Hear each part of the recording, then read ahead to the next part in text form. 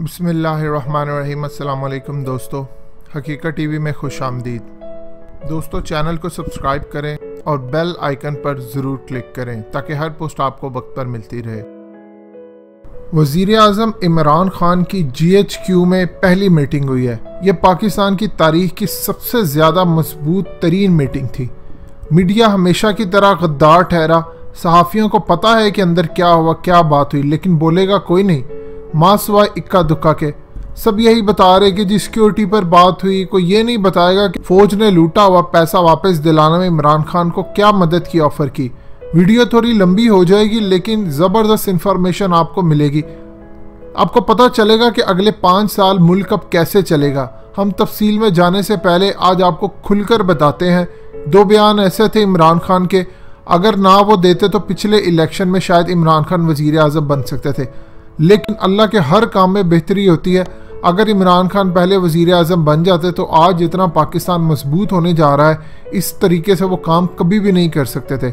General Kiani Imran Khan से शदीद नफ़रत करते थे, ये बात आप अपने दिमाग में बिठा लें, और वो आज भी इमरान खान से शदीद नफ़रत करते हैं।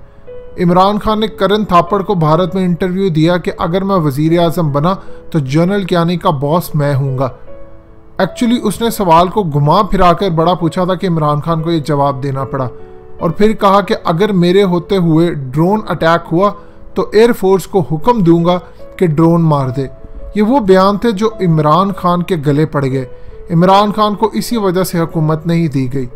जनरल कियानी आज देख ले, तू किधर खड़ा है और इमरान खान किधर खड़ा है। अल्लाह ने किसको इज्जत दी और किसको रुसवाई और जिल्लत देने जा रहा है। तैयार रहना, जो आज मीटिंग में बात हुई है तुम्हारे बारे में भी जल्द ही सबके सामने भी आ जाएगी।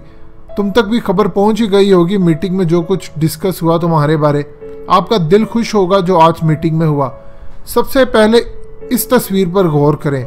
इस तस्वीर में इमरान खान और जनरल बाजवा दोनों ने हाथ ऐसे फैलाए जैसे वो गले मिलने जा रहे हो। ये इशारा है इस चीज़ का कि दोनों के दरमियान एक जैसी हम आहंगी है, और इंतहाई जोश अगली तस्वीर में हाथ मिलाते हुए। दोनों का बेहतरीन एक दूसरे पर एतमाद है। अब इन तस्वीरों में आप देखिए कैसे इमरान खान मिल रहे हैं। हमेशा पहले ऐसा होता था कि वज़ीर आज़म मिलता था, जैसे नवाज शरीफ, तो पीछे अपनी जगह ज़रा खड़े रहते थे और जनरल्स थोड़ा आगे झुककर मिलते थे। इसमें नवाज शरीफ ये एहसास दिलाता था कि मैं सुपर प्राइम मिनिस्टर हूँ। आप ज़रा पाकिस्तान के जनरल्स की तस्वीरें देखिए, कैसे इंतहाई सुकून और खुशी से मिल रहे, जैसे इनको इनका हीरा मिल गया हो। अब मुल्क तरक्की करेगा, इनको एहसास हो चुका है। आज हमको पढ़ा लिखा वज़ीर आज़म मिला, इसके बाद इन लोगों की खुशी दीदनी थी। ज़िंदगी में अगर कभी मौका मिला तो आपको बताएंगे, कमर बाजवा के बाद अगर किसी जनरल ने इस वक्त पाकिस्तान की सबसे ज़्यादा खिदमत की मुख्तलिफ तरीक़ों से, तो वो ये बंदा है जनरल आसिफ गफूर। जब ये रिटायर हो जाएंगे तो आपको हकीकत टीवी इनके वो कारनामे बताएगा। इंशाल्लाह आप इनके हाथ चूम लेंगे। आगे चलते हैं। इस मीटिंग में फ़ौज ने पहली दफ़ा किसी इंसान को इतनी इज्जत दी जितनी इमरान खान। इमरान खान डिज़र्व करते थे ये इज्जत मुकम्मल तौर पर। इमरान खान के साथ वो बातें हुई जो होनी चाहिए थी। सबसे पहले इमरान खान ने जनरल बाजवा को कहा, जब तक इमरान खान की हुकूमत रहेगी इंशाल्लाह मेरी हुकूमत का कोई शख्स फ़ौज के ख़िलाफ़ साजिश तो दूर की बात है, कुछ करने का सोच भी नहीं सकता। अगर ऐसी ज़रा सी भी बात हुई तो वो नहीं रहेगा हमारे साथ। इस बात पर जो सुकून का माहौल फौजी जनरल्स को हुआ आप सोच नहीं सकते। आज तक हमेशा ऐसा होता आया है, जब भी किसी फौजी जनरल से मीटिंग होती थी बाहर से, पेंटागन से पहले इनको बताया जाता था कि आपने क्या कहना है। अंदाज़ा करें मीटिंग अपने फौजी जनरल से हो और पेंटागन से कॉल आए और हिदायत मिले कि आपने अपने फौजी जनरल्स और चीफ ऑफ आर्मी स्टाफ को क्या कहना है, कैसे डील करना है। अब जो पिछले 5 साल फ़ौज के ख़िलाफ़ साजिशें हुई, इस पर वज़ीर आज़म जब मिलते थे फ़ौज से तो फॉर्मेलिटी होती थी। फ़ौज कभी भी नवाज शरीफ को कोई प्लान नहीं देती थी, ना बताती थी। फ़ौज ने इमरान खान को बताया कि फ़ौज को बजट की ज़रूरत है, शहादतें होती हैं, शहदा को घर और मसाइल और दूसरे अहम इशूज़ हैं।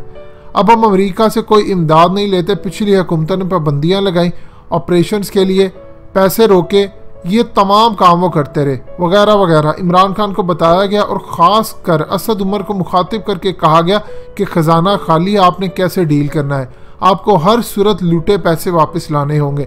जिस पर इमरान खान ने कहा, मैं हर कीमत पर पैसे वापस लाना चाहता हूँ और इंशाल्लाह लाऊंगा।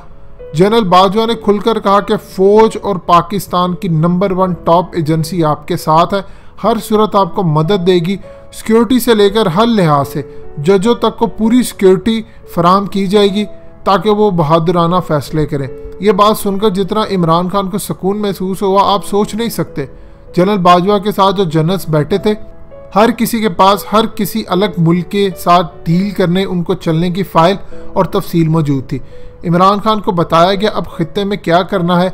इमरान खान को बताया गया कि अमेरिका हम पर पाबंदियां लगाने जा रहे हैं, आपने अमेरिका से अग्रेसिव होकर बात करनी है, आप हर तरह से फ़ौज आपके साथ खड़ी रहेगी।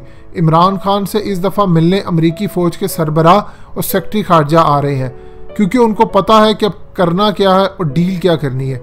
इमरान खान को बताएगा कि वो आपको धमकाने आ रहे हैं, आपने खुलकर इनके सामने इनकी नाकामियाँ और इन पर शराइत रखनी है, और वो शराइत क्या है वो इमरान खान खुद बताएंगे और आने वाले दिनों में कौम को पता भी चल जाएगा।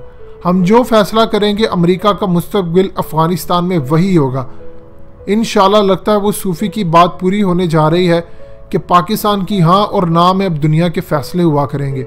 इमरान खान को बताएगा कि आपने रूस के साथ हाथ मिलाना है।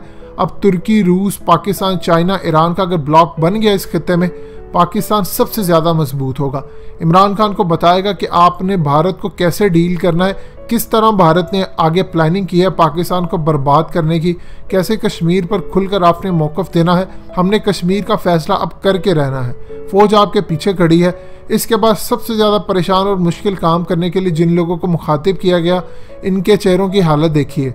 वज़ीर ख़ारजा शाह महमूद कुरैशी को कहा गया आपने दुनिया भर में ऐसा ही मौक़िफ़ रखना है जैसे आपने कुछ दिन पहले जवाब दिया। इस पर वो परेशान हो गए थे क्योंकि उनको अंदाज़ा नहीं था कि अब उनकी आगे चलकर इतनी सख्त ड्यूटी होने वाली है। कहा गया वाज़ेह कर दें दुनिया पर कि हम 1 इंच पीछे नहीं हटने वाले अपने असूली मौक़िफ़ से, जो मर्ज़ी हो जाए। अब पॉलिसी जो हम पाकिस्तान में बनाएंगे वही चलेगी पॉलिसी, अब पेंटागन से पॉलिसी नहीं आएगी। सबसे अहम तरीन बात जो इमरान खान को बताएगी कि आपको ब्यूरोक्रेसी के ये लोग काम करने नहीं देंगे। इमरान खान को बताया गया कि इन तमाम लोगों की लिस्ट आप तक पहुंच चुकी है वज़ीर आज़म हाउस, और बताया गया कि इनको कैसे हैंडल करना है, ये आपके लिए क्या मसाइल खड़े कर सकते हैं। हकीकत टीवी आपको खुलकर बता रहा है कि फ़ौज इमरान खान की मदद करेगी, सीधा करेगी इस ब्यूरोक्रेसी को, चाहे डंडे से हो चाहे जैसे मर्जी हो। वो ब्यूरोक्रेसी के लोग जो शहबाज शरीफ, नवाज शरीफ को अभी तक रिपोर्ट दे रहे हैं, गर्ज 8 घंटे की मीटिंग्स में जो फैसले हुए वो बहुत बड़े फैसले थे। उनमें से चंद आपको समरी पेश करते हैं कि लूटा हुआ पैसा वापस लाने के लिए फ़ौज ISI आपके साथ खड़ी है, फ़ौज जजों के साथ खड़ी है, आपने जजों के साथ खड़े होना है। अब वो दबंग फैसले करें, जो भी फैसले होंगे। सिक्योरिटी रूट और प्रोटोकॉल में इमरान खान को सख्ती से कहा गया कि सर आपने कोताही नहीं करनी, मिस्टर प्राइम मिनिस्टर आपने कोताही नहीं बरतनी, आप पर शदीद सिक्योरिटी थ्रेट है, आप मीडिया की छोटी छोटी बातों को ध्यान में मत लाइए, आपको सिक्योरिटी थ्रेट है। आपको एज अ प्राइम मिनिस्टर इस बात को समझना पड़ेगा कि आप इस कौम के लिए कितने ज़्यादा अहम हैं।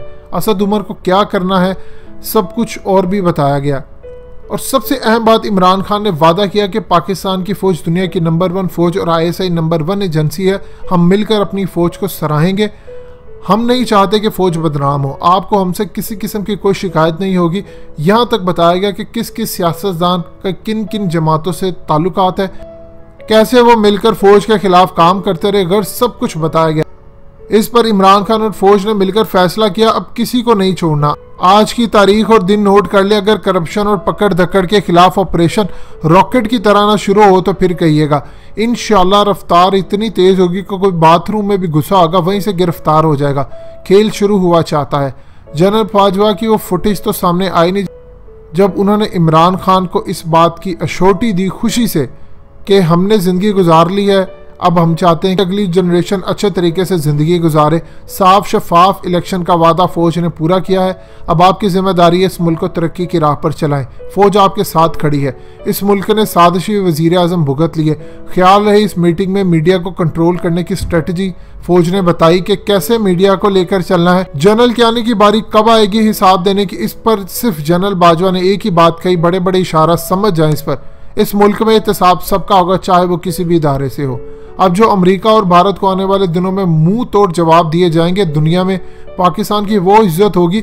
इस पर आपने याद रखना है कि इसके पीछे आपकी फ़ौज ISI भी थी इमरान खान के साथ, और बहुत सारे शहीद और गुमनाम सिपाहियों का इस पर बहुत बड़ा हाथ था। दोस्तों चैनल को सब्सक्राइब करें और बेल आइकन पर ज़रूर क्लिक करें ताकि हर पोस्ट आपको वक्त पर मिलती रहे।